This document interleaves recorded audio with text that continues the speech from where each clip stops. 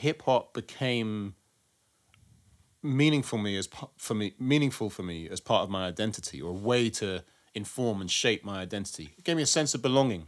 It gave me like you know, a community to operate within, and it connected as well to my black heritage as well, because it's you know, black music and, you know, the origins of it all and everything. Something about that was meaningful for me on that level as well.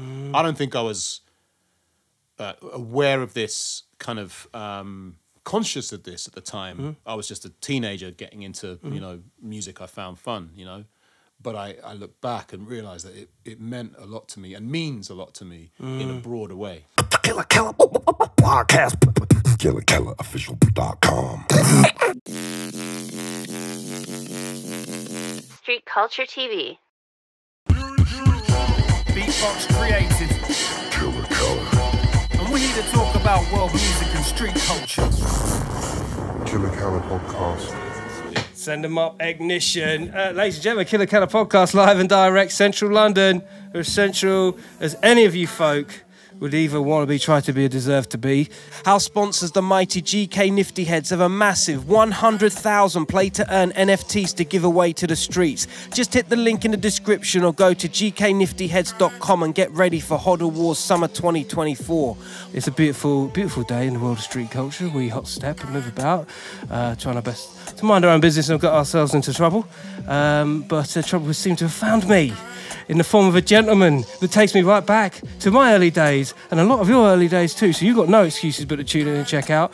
This bloke has been a confidant, somebody that has been associated with all of my adventures around the globe. He's a UK hip hop pioneer, collaborating with likes of Lewis Parker, the ever faithful DJ Mr. Thing, Doc Brown, Verb T. I mean, the list will go on. If you're into UK hip hop, then you'll be a fool not to know this gentleman with a new release. He goes by the name of Essa. Yes, bro.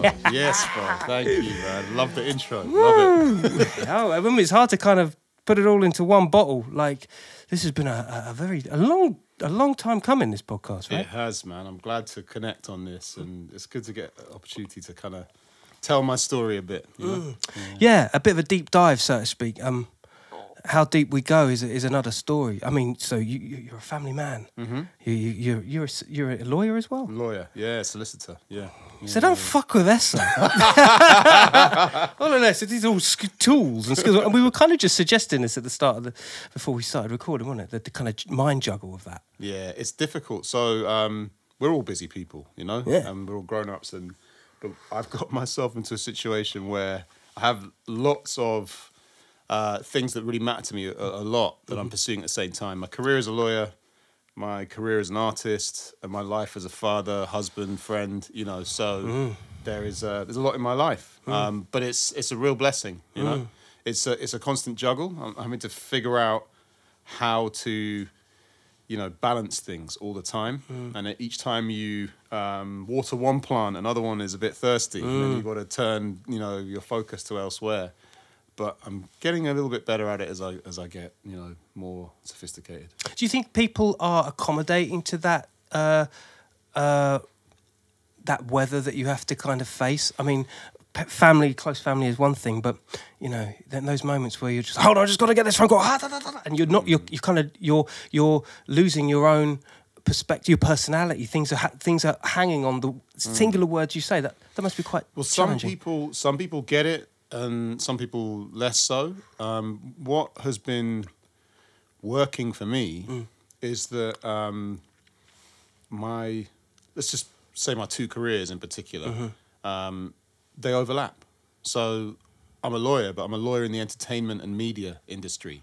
So a lot of the people I know through music and the things that we talk about and the world I'm connected with through being an artist overlaps with what I do as a lawyer. And therefore it's not quite as much of a jarring kind of wrench when I jump from one world to the next, because actually they connect. And even more so, people that I've got relationships with as a creative become business relationships as a lawyer as well. So perfect example, the person that used to manage me is still a manager for lots of other artists, and he now brings a lot of his talent to me, and I can be their lawyer and I represent them, and we do business and we do deals together all the time. 20 years or whatever you know, going strong, but just in different capacities, different roles, you know. Wow, and there's no conflict of kind of interest there. No, because he doesn't manage me now, and Okay. it's like a separate role, wow. separate stage, I guess, of our evolving relationship together. Shout out to Mark. Yeah, Love, hold tight, Mark. You know Yeah. what time it is. That's incredible. Did you ever? I mean, you know, we'll go back as far as we need to go back. But did you ever think that your timeline of careers would kind of cross streams like that? I always first saw it coming into conflict, and people were like, "When are you going to quit one or the other, and which is it going to be?" And I kind of couldn't get my head around the question in some ways, because I'd always wanted to be creative. Used to love theatre and dramatic arts, and then got heavily into music, rap, and it's just always has been and will be a part of me. But was always also ambitious on the kind of career level with becoming a lawyer. In fact, when people used to ask me as a kid, what job are you going to have when you grow up? I would have said lawyer. I would have been like, I'm going to be a rapper, like lawyer, because, well, African dad, like rapper doesn't count as a job. Right, yeah. Doesn't count. Like so, you know, it was always the expectation that I'd be doing something else.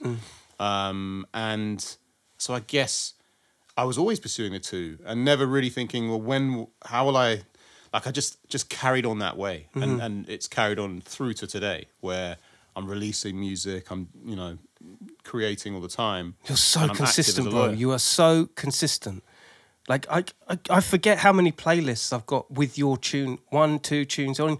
Do you know what I mean? On the real, like I sometimes you just, because someone's a constant, it's not taken for granted. But I appreciate that. I mean, it's funny you say that, because for me, I feel like there have been big gaps in my output. But what people may or may not realise is that there's never been gaps in the creative act. Like, I write every day, pretty much. And I don't do that as like a sort of a discipline. It just happens every day. Like, I get ideas, whether it's one line that I just quickly jot down and keep in my stash, or whether it's a whole song that I end up recording. But like, it's pretty much every day. And it has been for a couple of decades. So I've got a lot of material. Doc Brown always like cusses me for this. He's like, so what? Like, you don't put any of this shit out. Like, no one even knows, bro. Imagine a conversation between you two. He just gives me like a real, he tells me off about it. Really? With good reason. Yeah. But the creativity's there, but there's been gaps in the output. And because I haven't been able to join all the dots of, okay, I've made this stuff. How do I like finish it, get it mixed, get it, you know, like completed to the standard in the way that I want? I'm quite ambitious with that. And then also do a proper rollout and release it. And there's a lot of logistics involved, and that's got in the way when there's been so much other stuff in life for me. But I've kind of found a way through that now with the help of many, many great people. So I've got a whole team around me now of really loyal and like, you know, talented people who are just contributing in lots of different ways to me being able to actually realize some of these ideas. And so I'm looking to now have a whole period of quite consistent output. You know? Yeah. Delegation, isn't it? That's what that is. It is, yeah. And it's learning, like, hold on, if I sort of sit on this job and try and do this myself when I get the time or make the space for it, then at best I might do an okay late job of that. Whereas if I know someone else who's actually really good at that and cares and wants to do it, then, and I ask them and we share, then it's going to happen more effectively. And part of the stumbling block for that, for me, was always a sort of, will anyone want to get involved speculatively in this thing, this grand dream I've got? You know what I mean? And I don't like to come to people with like, can you do this for me? How do you nurture that, though? Because you find somebody, this is, you know, it's almost like a kind of mirror of I think we all get to that point where it has to be delegated. Where do you find that sweet spot where there's a person who wants to get involved, but they can't get involved too much because they need to get paid by XYZ, or they want to be lawyers themselves or something like that, but the music is something they want to follow as a passion. Like, you're there in front of them face to face and you know they've got that talent. But how far down the line do you want to take that?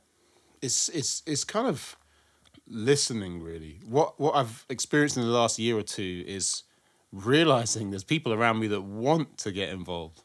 And people ask me, hey, what's going on with your stuff, bro? How's this, you know? And I'm like, oh, yeah, cool. And then some of them have been like, let me know if you ever need any help with this, that, the other.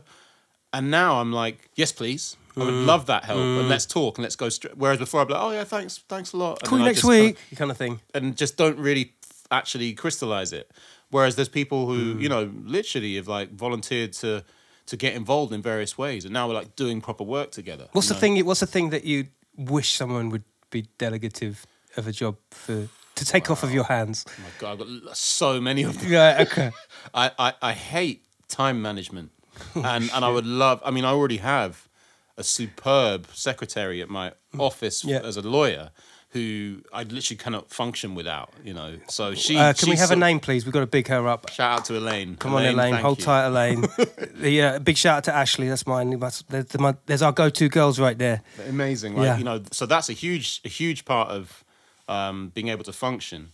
But I think the main one for me is kind of creating visuals to go with stuff. And I've got some amazing people around me who have been helping me just put out a documentary, actually, about my first album. Wow. Half-hour documentary, and it's amazingly well put together. That's incredible. Yeah, shout out to Ricky and Louis and Ben Coots and everyone that helped me with that. Yeah, yeah. But I'm looking to get into a rhythm of regularly creating visual material, because I've now got the kind of machine in place to create the music to the standard that I want, with enough people around me and a way to get it to final product, you know, and like top quality. But on the visuals, I'm still working at how to get that as an efficient process. I can get there sometimes, but I always find it a challenge. And it's not, I don't think I grew up in that world, you know, like it's different. I think there's... Hey, you just came to rap, man. Yeah. That's really what it is. Just about the bars. Yeah. Dude, I'm there as well. Just, you know give me a mic. Right. You know what's funny is that I think all of a sudden, maybe this is age. Maybe it's wisdom. Maybe it's knowing full maturity. well. Maturity. Maturity, not age. See, things like that, see? So it's just the idea of going beyond what our original plan was. And at this point in our careers, understanding that, okay, that's how the machine worked. This is how it works now. This is why I don't want to be part of that machine. But I can create this machine. I can do that myself. And I think everyone that at least has some sort of finger on the pulse within the scene that they're in, they can do it, can't they?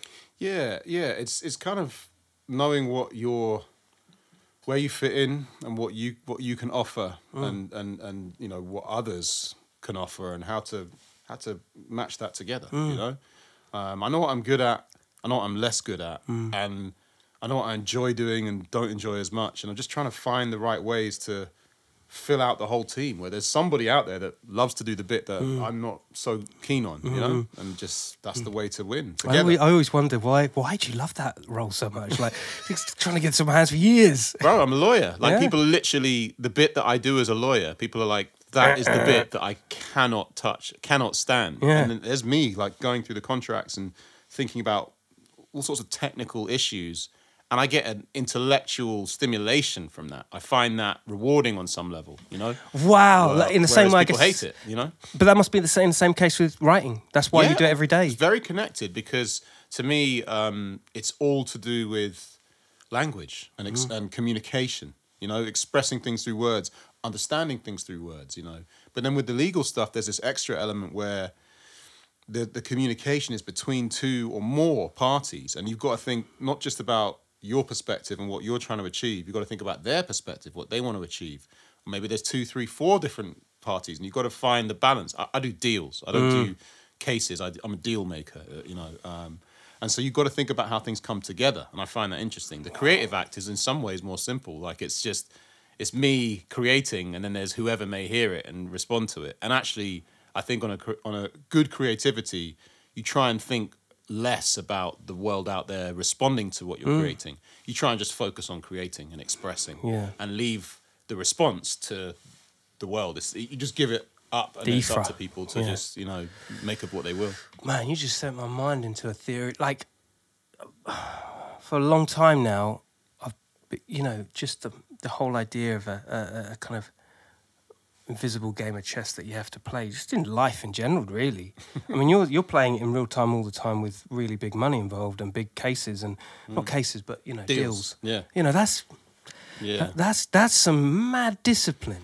Yeah, discipline is like a big part of it, and it's how I grew up, you know? Like, you know, I'm of mixed heritage, English and Nigerian, and from the Nigerian Igbo part of my culture, and some of this is specific to my own particular family, but my father's side of the family this is, and my father was disciplinarian, and there's quite a big culture of that, many different cultures, but certainly Nigerian, other African families as well. Like I hear a lot of people say, yeah, of course, like, you know, African parents, they have certain expectations, and discipline was a key part of it, and a lot of the drive and ambition and the kind of professionalism I have, parts of that I attribute to that aspect of my upbringing, you know.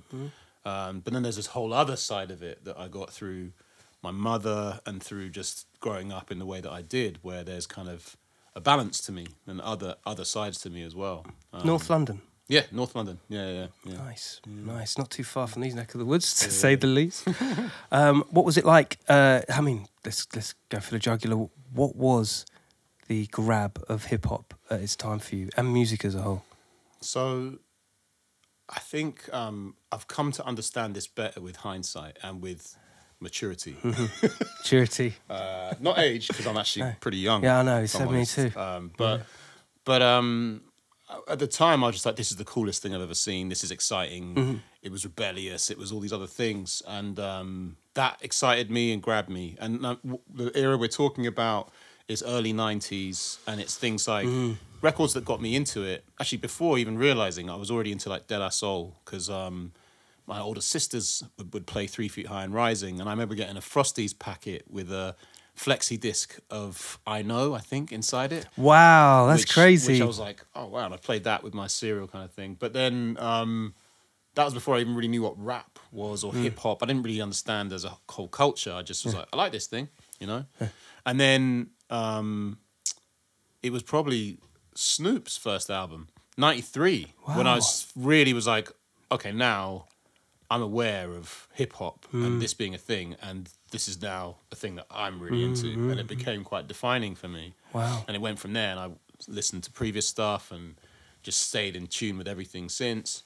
But I guess the thing that came with hindsight, I was just alluding to a moment ago, is there was a sort of community to belong to, and it meant something for me on an identity level. So growing up mixed heritage, being raised in a very middle-class, white environment, but having my black identity as like a core part of who I am as well, and going between lots of different worlds, as I still do. We talked about it earlier on in different contexts, but like, I go between lots of different worlds. This is a very common trait for a lot of mixed heritage people.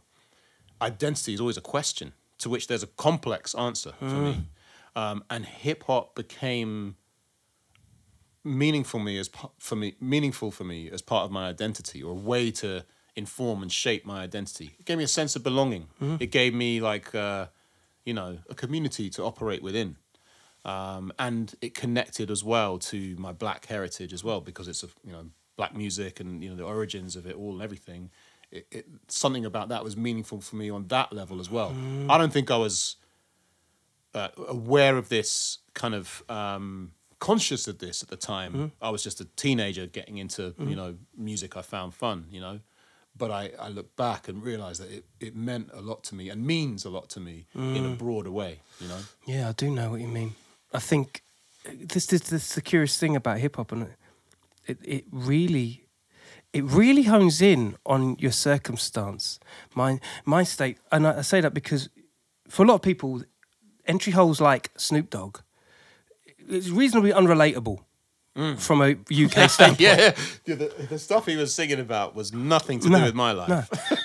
No. Yeah, I mean, we do get the odd low rider going through fucking Harrow Road, but the truth is that you enter in a portal to that, and you find a thing that is almost, there's just so much hip hop in there. There's decades and decades and decades, and you find it. I was never like, dare I say, I wasn't the biggest De La Soul fan. Right. The Native Tongues thing up against NWA, forget it. Like, I'm NWA. But this is the point, isn't it? It's that you find something, and then, but everyone loves it all. That's the other thing as well, because there's this multiple art forms that are happening, aren't there? Well, the thing as well with hip hop is to be an appreciator of hip hop culture is to appreciate many other genres and cultures as well. So I love jazz, I love soul, you know, and many other forms of music, and you know that people use as the building blocks to create hip hop, you know. And I started to again learn that retrospectively. So formed a lifelong connection and partnership with Mr. Thing, and he educated me on music. I had the deep privilege of touring around with Thing, and we would be driving from to different shows and stuff, and we'd hop in his car and he would like play me a bunch of beats he's just made, and then we would turn those into records. But then he'd also be like, "Have you ever heard what was used to make this record and that?" And he would play me these like classic soul records. Crazy. And that made me a huge fan of soul music, ever since. But then there's all sorts of other, lanes and genres. And to me, that's hip hop, to understand that stuff and to be into it. So it kind of became my education about music in general, was to get into hip hop. Mr. Thing is an absolute beast when it comes to Mr. Thing, man, shout out. When I was younger, we was touring a lot, and the amount of records that I walked away with thinking to myself, did I need them? Yeah, no, Mr. Thing said I needed them. Literally says, you need that. Yeah. He's just handed them to me, like, you need that. Yeah. So I'll buy them. 30p, get it. Just lose the weight alone in the flight is just like extra 57 quid, and it's like, they talk about collateral damage. This is like collateral benefit. Just be around him and like extra good stuff happens to you. It's so true. It's enriching, particularly from a music point of view, and you're right, because I think, and I'm not saying this isn't applicable in most genres nowadays, I think that it can be quite overwhelming for people to want to get into a scene that has so much depth. The idea of me being like wholeheartedly super all involved in reggae right now, all I think to myself is, oh my God, that's just it's just a winding road of stuff I don't know. Well, there's definitely there's a sort of exclusiveness of some sort where it's like, to be part of something, you need to be initiated. You need to pay your dues. All these things, and like, there's a strange thing, and I think this also appealed to me on some level, where like I've always felt like an outsider, but when it comes to hip hop, I feel like I understand and I know, and I've paid my dues and I've done my research, and I feel like I have earned my right to have a seat at the table of some sort, and therefore I have to resist the temptation to then get a bit. I'm going to call it snobbish, like about like those that maybe haven't quite gone that journey, or like don't understand the culture, and they're just sort of throwing themselves into stuff. I have to, not be too snobbish about that, because you don't want to like be snooty, But I'm being very real about the fact that something about that also appealed to me. I talked about a sense of belonging and a sense of identity. Well, with that, part of that was a sense of like being included in something that not everybody knew about or understood. Community. It all kind of stemmed, just segues nicely into the deal reel era, the old and new deal reel, the record store culture, and how important that was, particularly for the age that we enter into these scenes. You can just readily jump into a club scenario, and meet these heroes on stage or behind the decks. These were like opportunist moments, weren't they? Yeah, so I mean, a lot of the path that I went on and where opportunities really opened up, it all came gradually and organically. And there were certain key people and key sort of connection points. So best example and the obvious first one for me is meeting Harry Love, who still to this day one of the most talented producers I've ever known. Hands down. And he was the first producer I ever met. And so the first time I actually made proper tunes, till then it was like freestyling over people's beats and maybe even writing a whole song, but over someone's beat or whatever. Not like, as in over an instrumental on the B-side of a 12-inch. Yeah. And then when I finally met him, suddenly we were able to actually make records, and make songs. And I love to just spit on a beat, but I really love songs and writing a song. And he has the craft, and so we put stuff together. And then he just introduced me to all sorts of people, because he was young at that time. We both were young, but he's a few years younger than me, but he was already part of Scratch Perverts, and he was like doing shows and elevating routines fast, and like that was at a time in particular when the turntablism was really like taking off as a thing that everyone was like in awe of. Plus, he had the SPs. He was an enabler. He really was. He contributed a lot to that Yeah. whole thing, you know. So it was. Yeah, he made a huge difference. Introduced me to lots of people, and you know that whole world of record shops. You know, I would just go from one to the other, like for whole Yeah. chunks of the day, and then people like Harry would be like, "Oh, have you met this person? You need to know them," and I would meet them, and it's just kind of gradually building my familiarity and connection with that community and that scene, and I learned as I went along, you know. It's a golden, gorgeous time of it, wasn't it? It was wonderful, yeah. And it's, you know, I have to resist the temptation to sound like a kind of moaning old man now, but what I will say is I worry that some of that may, either it just doesn't happen in that same way because so much of that connection happens online now. And that's got good things about it or bad things about it. Like one of the good things is that can happen internationally. I had to connect in London with people within like arm's reach sort of thing. And broaden out. Broaden out from there. But like, you know, there are people who could be in LA or, you know, Thailand right now, like checking out the stuff that we're doing. And that is another, you know, way of connecting. But there's something nice about that in-person 100%. sort of just natural, organic, social way of stuff growing. Yeah. Maybe it still just happens, but I'm an old guy. I don't really got... No, I'm not old. I'm mature. Mature guy. But I'm not really hanging out like that as much like I used to. I'm too busy working or parenting or creating. Yeah, and I think the parenting, you know, and also the... You know what I was coming to is the quicker people get to know that the handshake is far more important than the profile or the business card. Like, I think that's what it is at the end of the day, because that's what creates that community, these community moments, isn't it? Yeah, I think it's... There's genuine connection, you know. Yeah. I do like a lot of networking as part of my job as a lawyer. And I've even been to classes and training sessions about how do you work a room? How do you network in an effective way? How do you build all these different things? There's loads of thinking on it. But what I would say kind of really rings true from all of that is some level of genuine human connection is important.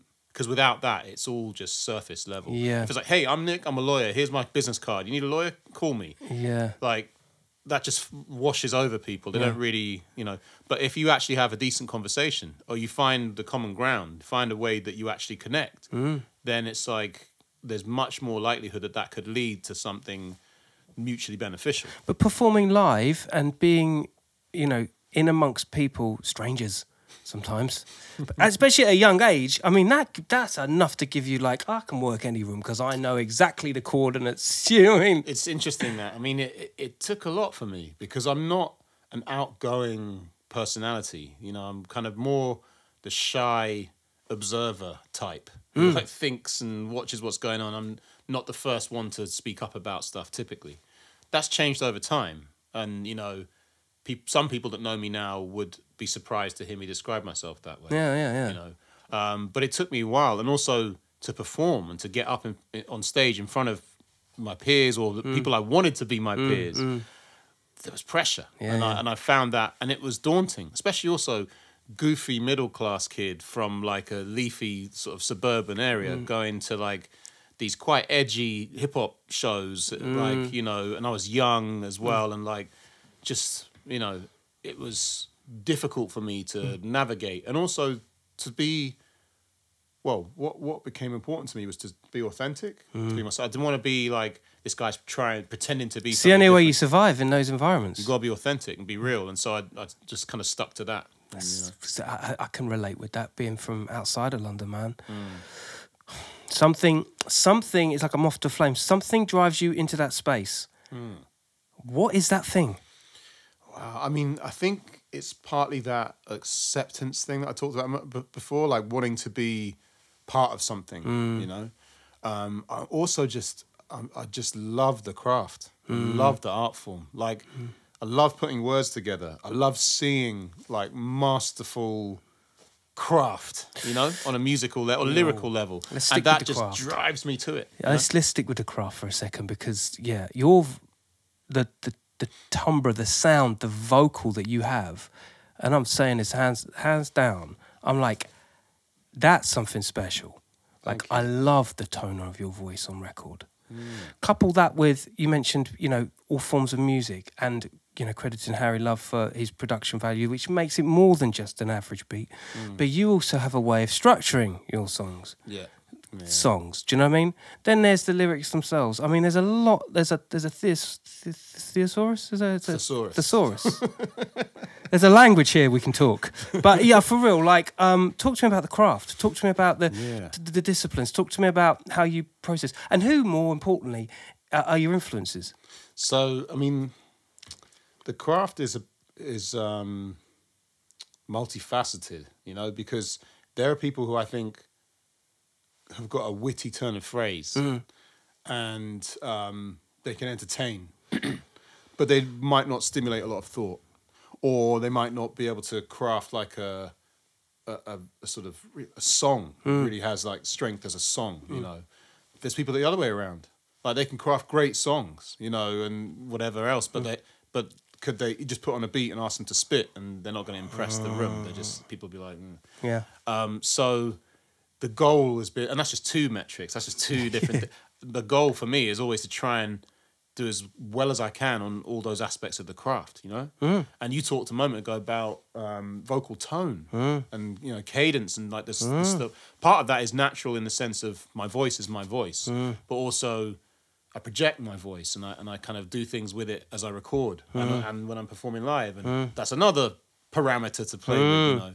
And so there's all these different things at once. And I'm just trying to be the top trump card, you know, with like 10, 10, 10, 10. Yeah. You know what I mean? Like, that's what I'm going for. But not a lot of people can, and you know, there's so many reasons why one of the 10 is just the downfall. It's, you know, it's those degrees of you know, great or greatest, isn't it? That's it. And you asked me about the influences. Again, there's just so many. Like some have influenced me in respect to that one particular aspect of the craft that they shine in, you know. But there's a handful of people that have got that top trump card, like 10 in every category. There's very few, but a good example for me is Black Thought, who can do everything. He can do it all. To a very high standard. Another one is Getz. Getz can do all the different aspects of the craft to a very high level. And there's many, many more, you know, but like that whole like complete approach where, you know, I've heard both of those people write very thought-provoking songs. I've seen them just jump up and body a verse as well, to the point of like fear amongst the other MCs around. Fear. You know that another guy that I've seen kind of that fear is, and I won't say where or when, Dougs. He evokes fear.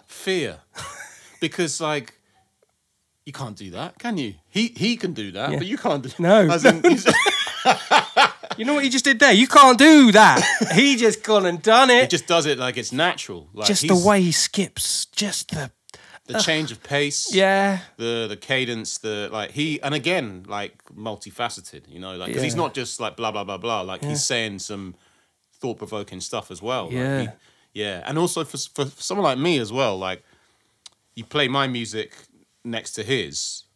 He's got like a broad range of different styles and sounds, but like genres, they're not this, like, you know, put it this way, he's more from a grime world, I'm more from a hip hop world. Within the hip hop, it's more the kind of soulful jazz influenced side of it. There is actually overlap because I've heard him on tracks like that as well. Yeah, he did that Son of Noise remix as well. That was sick. Right, I'm trying to go and look that up. But like, you know, I get inspired by people who people wouldn't expect, where like they listen to my style and my sound and they wouldn't realise I might appreciate someone like a Dougs because... But I appreciate him for what he does within the craft. And craft is craft. Like, I admire it, you know, as a thing in itself. When you can see someone really good at what they do, that's inspiring, even if what they do is quite different to what I do. Yeah. I think with a lot of these conversations, when we're talking about influences and, you know, how we get by in creating, being inspired, these are early incremental stages of development where by the time you get to, I'm putting out my records, I'm putting out my releases, I know what I am, I know my thing, and then the industry kind of, the business kicks in. And obviously being a lawyer has a huge home field advantage. But you again, it just goes back to those double head things where it's like, okay, so I'm coming to this because, you know, off the bat, there was a level of conversation on recall. You're out doing lawyer thing, come inside here, it was almost like reset. It's that kind of discipline that you have to install in once you get into that music industry aspect, isn't it? Yeah, you have to be able to switch between different scenarios. Yeah. In fact, as a lawyer, a key, especially a kind of deal-making lawyer of the kind that I am, you need to look at things from different perspectives. You can't just look at it from your own perspective of what you want to achieve. Some people do, and that can be quite a, in my opinion, unsophisticated approach. Because if I want to achieve what I want to achieve, I need to know what the other people are trying to achieve as well. Because somewhere there's probably that zone where it works for everybody, you know? So we'll, also, whenever you're receiving pushback, you know, there's a negotiation scenario, you're trying to put yourself into the shoes of the other party and think, well, why are they approaching it this way? What matters to them? And something about that shift, that skill of shifting perspectives, I think is useful as well in the kind of lifestyle I have, where I have to shift from one thing to the next all the time. You know, think about different worlds and different stuff that's going on. I think it's a skill that I've been trained in. Yeah, and it's not a skill that you can readily have as an artist. I don't think so, but one thing I would say is there's a level of that is also something that comes from the nature of my upbringing and my heritage. My mixed heritage. Yeah. Where I never felt I particularly fit within one category or place in the world, one group, whatever, you know. So I'd always think about that perspective and then also that one, because both were part of my experience. So that became an early trait of mine. Again, this is something I've learnt with maturity. Yeah. But it's been a trait of mine throughout my life, and I've been fortunate to cultivate it. Yeah. And to find a way for that to be part of what I do with my careers. Does that cultivation extend into the releases of the record, like the influence of the songs? Yeah, I mean, I'm trying to get better at the full process, and the creative act is like my favorite bit of it. But it's like a tree falling in the woods if you create a great record and no one ever hears it. What's the point? No one even knows it happened. Yeah. So you have to do the whole process, and I'm trying to think about, inherent in that is thinking about how it's received on some level. And I'd struggle with that because I think that is counter to creativity. To think a lot about how it's received. Yeah. If that influences the way you create, that can lead to substandard creation, you know. And I've been as guilty of this as others would be. So where you kind of, I want to make a tune like this. I want to be where that person is. So if maybe I can make a, you know, club banger, or I can make a this, that.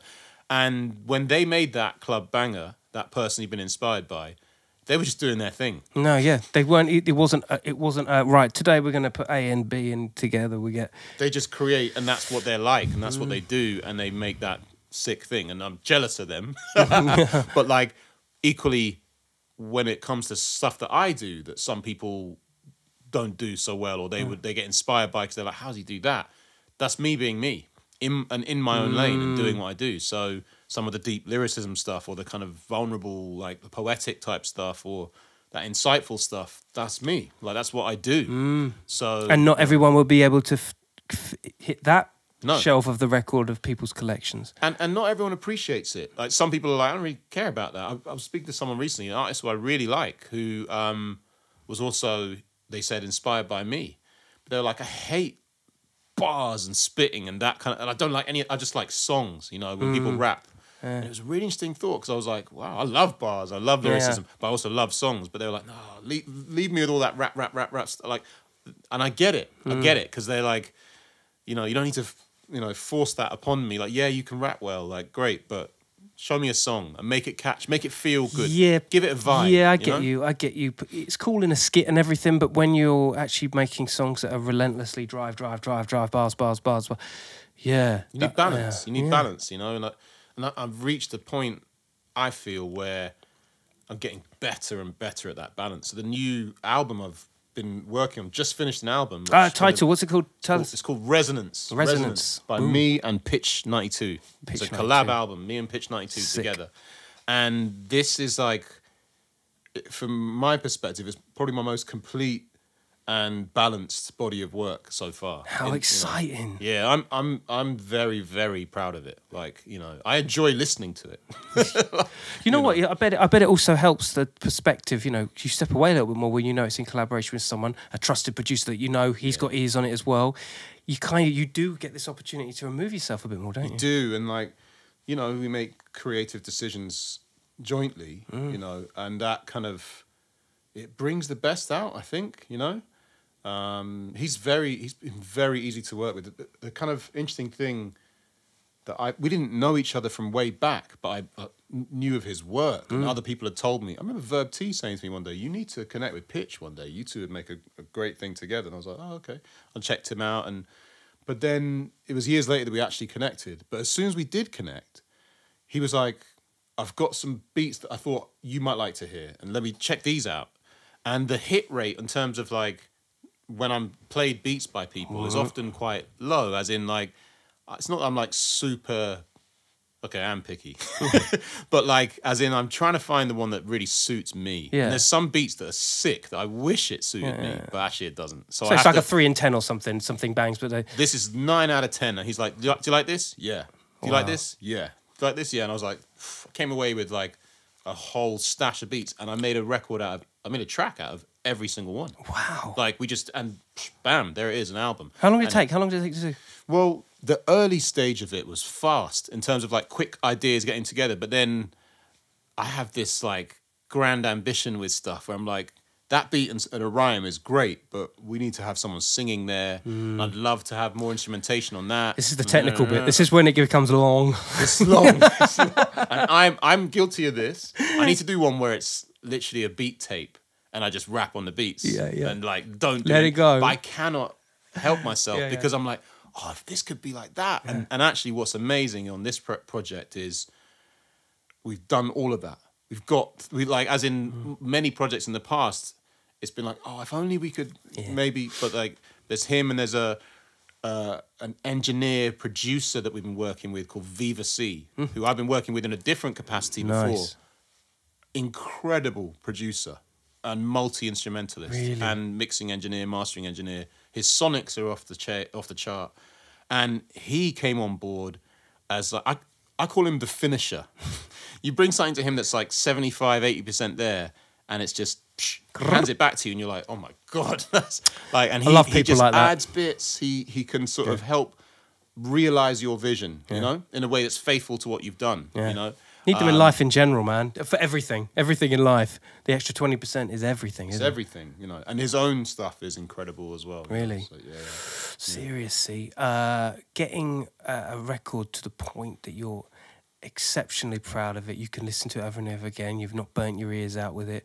I mean, that's a celebration itself. But it is. And it's funny, like I'm trying to learn to be more smell the roses in my approach to life, where I'm always part of this thing we talked about earlier with the drive, the discipline, the ambition, all of that, is I'm relentlessly following the next goal all the time, which can actually be a slightly it's a hard path because you don't really enjoy the fruits of your labor. oh my God, God, you're so right. Labor. Yeah. So I've been trying to appreciate when I have moments that are a win to celebrate. And what you just said of like completing a record and loving it is a win. And like literally that's the Grammy there. Like it's done and I've made it and I'm like happy and it's coming out, you know, it's on its way, it's in the pressing plant right now. Come on. So it's like that is a win to celebrate. And I did celebrate that, you know what I mean? Like, what did you do? I think I opened a bottle of champagne. That's right. That's right. And drank it. So yeah, drank it all. Yeah, fucking right. Not on my own. I was probably with my wife. yeah. I can't be selfish with things like this. No, it's a celebration for everyone. And time actually helps progress that. When you've got time to make the best decisions of a song, the best, you know, similar like you say, guests coming in, get the BVs right. How much time have we got? We've got 30 minutes to do these BVs, but it doesn't work like that. Right. It's interesting that though. Like I once interviewed Pharoah Monch, and nice. he told me about when he made Simon Says. And he said he'd been in a studio recently with like all the creature comforts. And it was like Erykah Badu would be in one room and such be in the next room. And they'd be all making these great songs. It was like a lovely studio. But when he made that record, he was in like a very uncomfortable studio in, I think he was saying it was summertime. It was super hot. The aircon machine was rattling and noisy. So they had to turn it off when he did a take. And it was like sweltering. And he was like, get the fuck up. And it like all came into the record and made the record the amazing thing that it is. Because he didn't want to spend ages in that booth. He wanted to go in, nail it, and get some fresh air sort of thing. Wow. So I actually think that the constraints encourage creativity. I think too much freedom, it works against the creative process. Like you need a certain level of freedom. You don't want to be like restricted. You must make this song, this type of song right now. That sucks. But like you need some level of boundary, some level of restriction, discomfort. Yeah. To really do it right. And for me, on this, part of what drove me with this album was like, if I don't do this now, will I do another record? Discomfort. Because I'm like, my life is so full.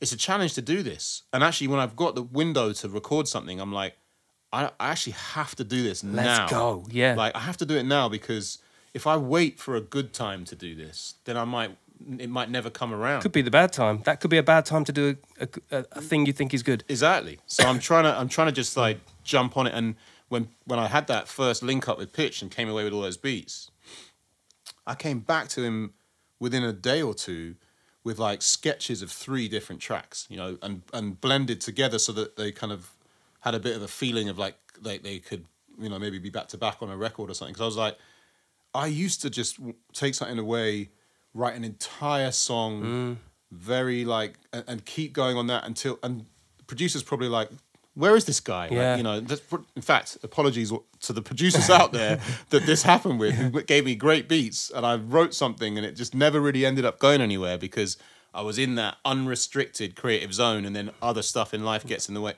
I was like, I learned from that. And now I'm like, no, let me just quickly act on this. And even if it's a line, on one of the ones that's turned out to be one of the best records on the album, I only put down a little line or 2 on that beat, but the feel of it and the sound of it was enough to be like, it could be something in this space. And then it's something for him to react to. And then it's also spurs me on, you know, rather than it just being an idea in my head. It actually now it physically exists in some form and it can be shared. And just keeping on that process led to this album being done in some ways quite quickly. There's nothing more exciting than to hear something of a development on a beat or a song.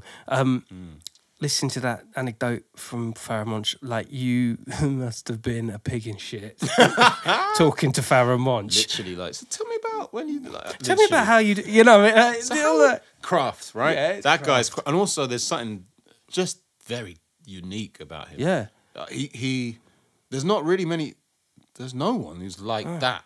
No, he's his own thing, his own style. I just get the feeling he's responsive to the environment, so it does not surprise me for a second that he's so dedicated to the craft. He's so top of his game.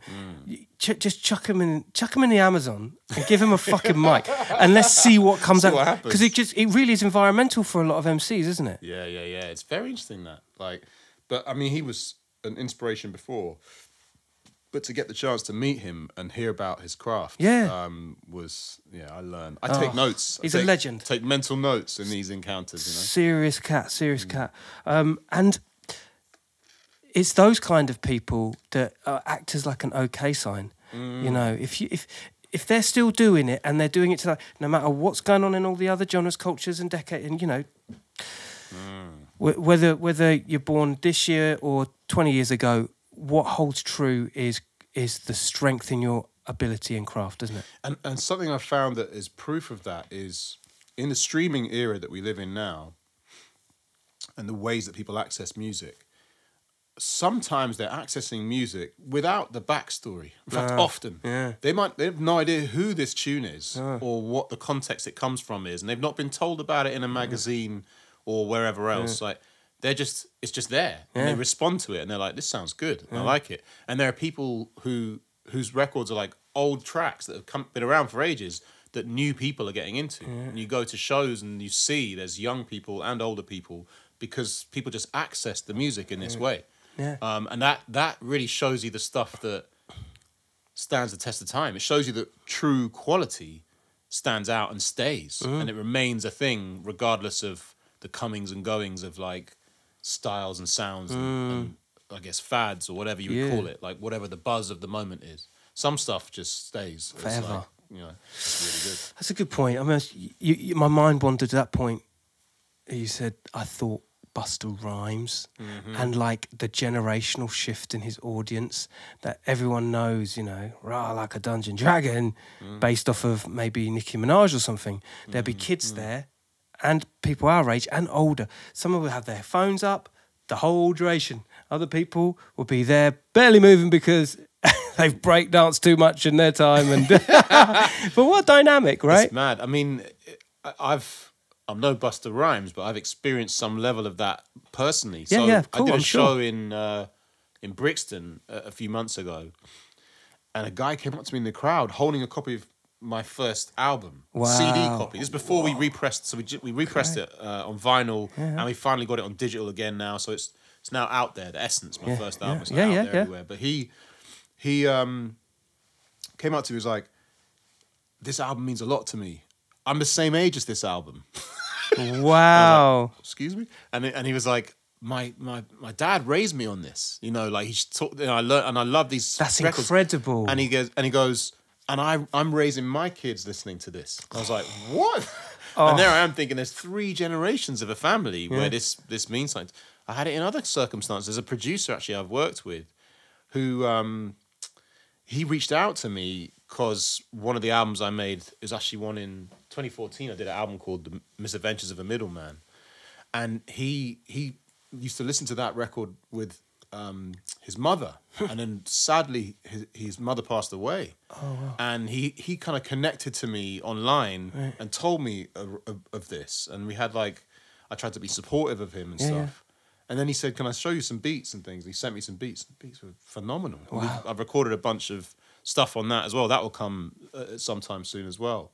But like, I'm starting to realize these connections across different generations. This guy is much younger than me, you know, and there's like different Pitch 92. He's a different generation to me, you know, like one of the reasons why when I had that link up and he was playing me beats, it was like 9 out of 10 I was picking, was because he knows my stuff. He listened to my stuff. He kind of grew up listening to my stuff.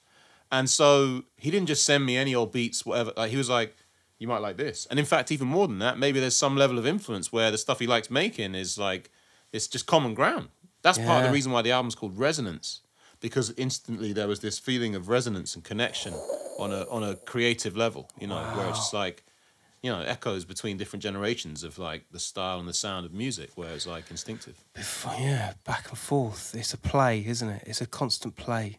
Hip hop is so, it's everywhere. It's always been the news.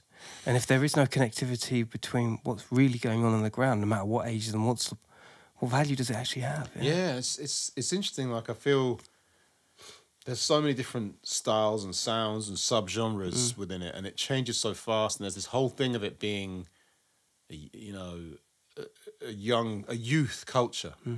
And so as soon as you're past a certain age, it's like, you know, you're no longer the thing. You know, get out of here.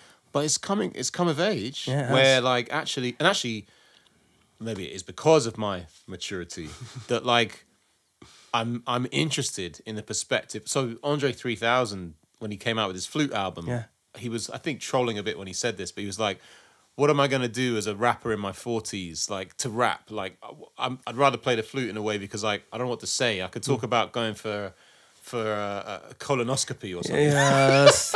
He's like, "I don't think people want to hear that." There's a song by Fonte about health and about like, you know, physical issues and stuff like that in family members. That's an amazing record by someone in their 40s. I'm assuming he's in his 40s. There you go, yeah. Where I'm like, that is a deeply insightful thing and it's relatable. You know, it's not gross, by the way. It's nice. It's a good song. Yeah. I forget what it's called. I think it's called Expensive Jeans. Expensive Jeans. Gen. It's masterpiece. Check it out. That's funny. I think, you know, in the case in point of Andre 3000, maybe he's just slightly lost his direction or connection with the street that he feels maybe brought him in? I personally think he was just playing in saying Really? that thing I just quote. It's on some level. Yeah, I get you. I think he does what he chooses to do. And let me be really clear about this. That man can do whatever he likes. Do whatever he wants. He He's can do whatever he made wants. his contribution. We love him. The flute album, I'm here for it. Yeah, like, yeah. Do what you like, bro. Like, Yeah. he's definitely earned his seat at the table. You don't have to say nothing. You just do it. Just do it. But I do feel like that man has bars. Yeah. And I think he still has bars. Yeah. Because if you really have bars, then you probably still do. Yeah. So I think I cross my fingers, there'll be something in future where he's like, oh, actually, maybe I will talk about stuff. So I've heard things by him that are just ridiculously good on a bars level. So I don't have a doubt about that. There's loads of lyricists out there, and they should all be taking a leaf in your book of just keeping the level high, keeping the releases going, the bar up. You know, I just love the fact that we got you in time, ready for an eventual release. Yeah. So we're in full flight at the moment. So in fact. This Friday, right? Yeah, this Friday. I'm trying to figure out when does this come out?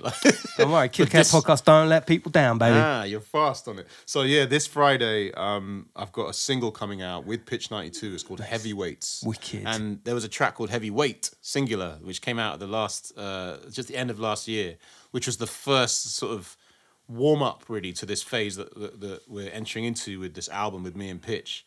But this is now a single from the rollout for the album. There's going to be a couple more singles in the coming months as well. And then drop it when they want it. And then the album will come out, you know. And this track is like the original Heavyweight was like the concept was a one-man posse cut. So there's me on there doing like different cadences and different voices, almost like different characters, you know.